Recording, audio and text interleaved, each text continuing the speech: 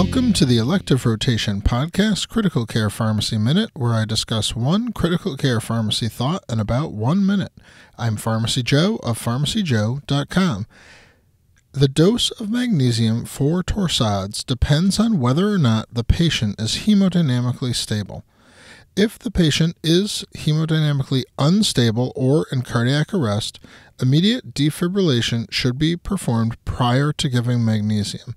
Then give 2 grams of magnesium sulfate IV push over 1 to 2 minutes. If the patient is hemodynamically stable or if they are conscious, the dose of magnesium sulfate is 2 grams IV over 15 minutes.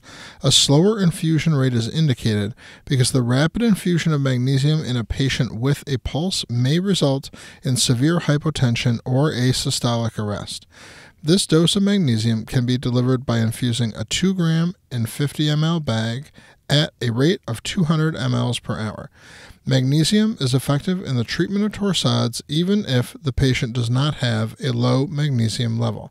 If magnesium fails to work, electricity in the form of transvenous overdrive pacing to a rate of 100 beats per minute should be used next.